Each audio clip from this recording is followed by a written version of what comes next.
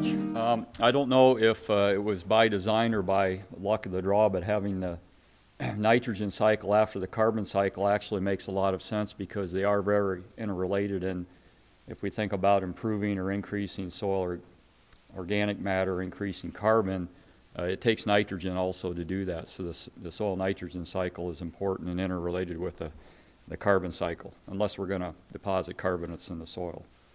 All right. So this is a very complicated, get this the right way here, nope, there we go, cycle as we've heard already from other speakers, and so we'll try to get through this in some sense. I just want to give you a little background on nitrogen in the soil before we get on to the cycle itself. But nitrogen, just to remind everyone, is an essential plant nutrient. It's also essential for animals and humans. And plants, it's one of 17 nutrients required by plants to grow and complete their life cycle, and it's a component of many organic constituents in plants, proteins, amino acids, DNA, and as Lois mentioned, the green machine, it's a component of chlorophyll, so if we didn't have nitrogen, we wouldn't have those green plants. Nitrogen is very abundant in nature. Air is about 78% nitrogen, not just N2 gases, but that would be the predominant form in the atmosphere. And rocks of the Earth's crust have 50x or 50 times more nitrogen than in the atmosphere. So what we have in the land side is a very large resource of nitrogen. When we look at soils, soils range considerably in their nitrogen content. They'll range from, say, 6.06 to 0.3% nitrogen, and the previous presenter talked about and showed some of the slides of the different soils and the soil classifications and how the organic matter change, and that would have an influence from low organic matter to actually high organic matter or organic soils. So on a pound per acre basis, maybe something like 1,200 to 6,000 pounds per acre. So we may wonder, why do we worry about fertilization? Why don't we just plant cereal crops and have plenty of nitrogen available to them?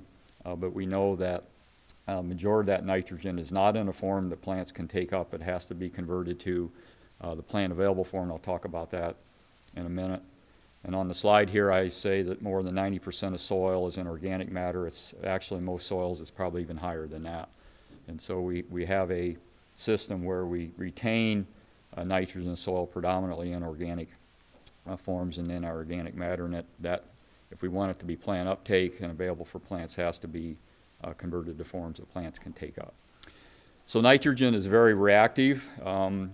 It's not like some essential elements like potassium is very non-reactive, doesn't change forms a lot, and so this reactivity makes nitrogen very complex.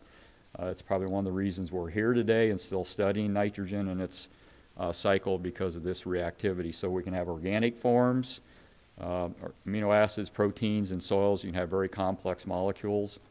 It can be in various inorganic forms, gases like ammonia, N2, nitrous oxide, etc., and in ionic forms, ammonium, nitrite, nitrate, and the plant available forms that the soils, the plants take up from the soils are ammonium and nitrate.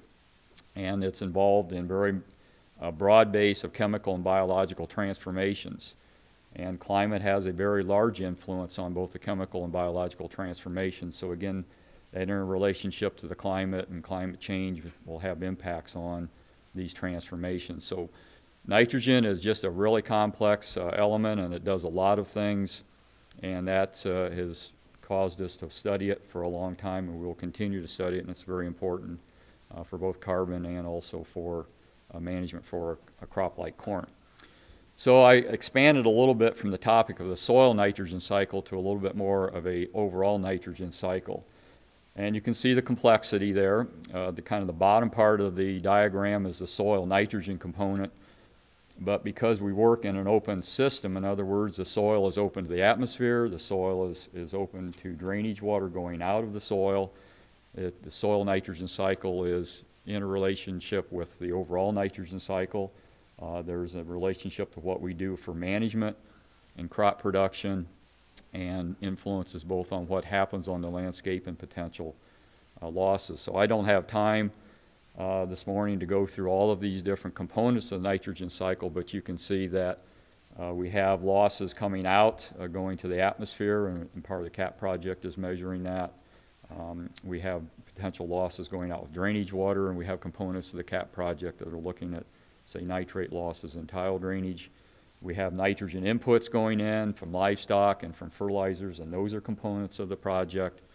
And you can see that we're very interrelated to many of these different parts of the nitrogen cycle. So it is very complex, and what we do as far as management for crop production will have impacts on how the nitrogen cycle plays out, and it will also have an impact on potential losses and storage within the soil and how we manage that system. So I just wanted to spend a couple minutes and go through a few of these processes. I'm not going to go through all of those, and just as a general to make sure we're kind of on the same page of part of the processes that we are looking at. So symbiotic fixation is the fixation of nitrogen gas from the atmosphere, either biologically through plants that are legumes like soybeans, alfalfa, crops like that, or industrial fixation where we're taking nitrogen gas from the atmosphere, creating anhydrous ammonia and other nitrogen fertilizers, and then we use those as inputs into the soil system. Obviously, corn is a cereal crop. It does not fix nitrogen like a legume type crop will, so we are relying either on the soil system to supply nitrogen, or we supplement that with fertilizer, and that's where the management of nitrogen fertilizers comes in, because we do have a fairly large requirement for corn for nitrogen, and we know that the soil long-term cannot supply excuse me, all of that required nitrogen. And if the soil could do that, and we didn't replace nitrogen that the crop takes up, we would deplete the soil organic matter, and we would have soils that are not very productive. So I like to think of our fertilization practices of not only influencing for that current crop, but we're also helping replenish nitrogen that may be taken out of the soil system, and that is important for either maintenance or increase in soil organic matter. Mineralization is the conversion of organic compounds to ammonium.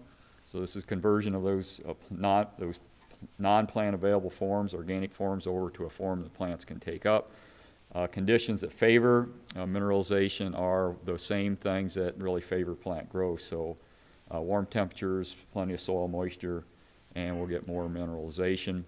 And when we look at corn and we look at nitrogen fertilization requirement during a growing season, when we have good growing seasons for high corn productivity, we also have good seasons for mineralization of organic forms to inorganic, and that helps with nitrogen supply to the crops. And soil organic matter is a very important source of plant available N. When we look at, say, across the corn belt and the percentages of yield that is supplied by soil organic matter, it can range 60 to 70 or plus % of the yield would come from the soil organic supply. And of course, if we continue to do that over time, we deplete that down and our crop yields get very low, so we supplement that with our fertilization.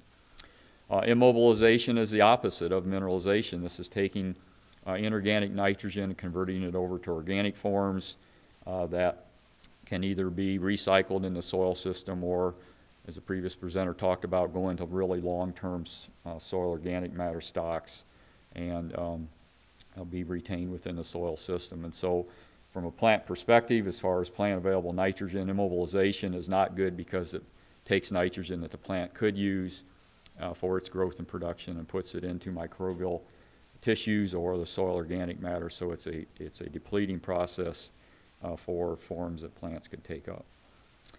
Nitrification is a microbial conversion of ammonium to nitrite and then on to nitrate. Again, this process helps supply the nitrate, which is a plant available form.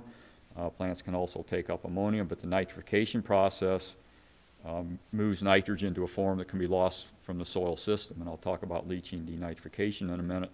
It's unfortunate that nitrate is very reactive, and it does not just sit in the soil, but can be converted to other forms and is important in our loss potentials. And again, part of the CAP project is looking at those conversions and the potential for losses.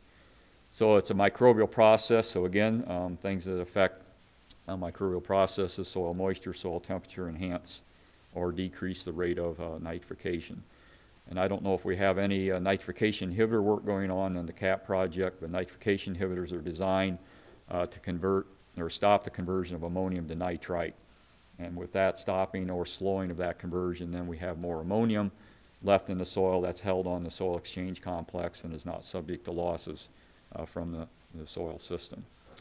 And then leaching is just a percolation of nitrate out of the soil system through tile drainage or natural percolation through coarse textured soils.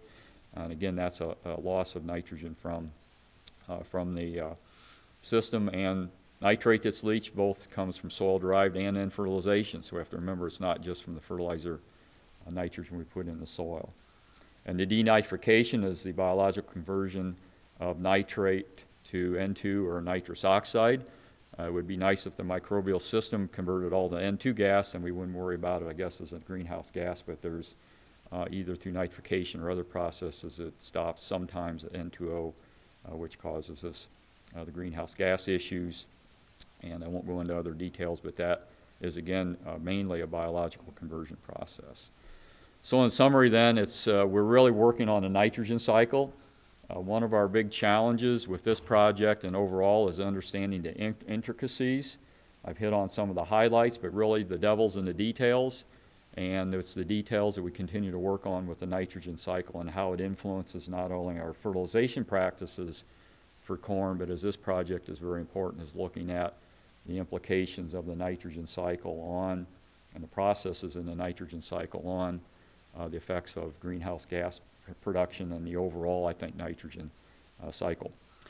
The checkered flag has waved, so I think I'm at the end of the nitrogen cycle. Yep, we're there.